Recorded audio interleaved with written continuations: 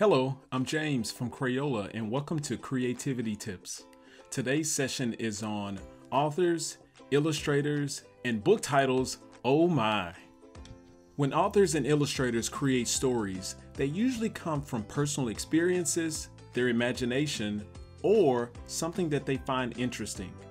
Have you ever wondered how books get their titles? Today, you will create your very own book cover. For this activity, you'll need colored pencils, paper, and a rubber band. First, let's create an idea map of things that interest you.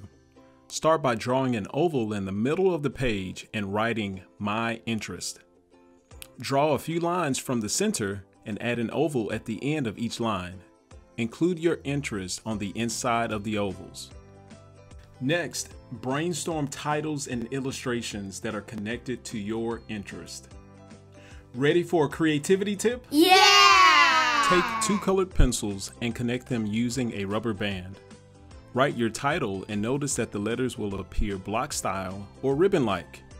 What story would you like to share with family and friends? Post on social media young authors and illustrators' book titles.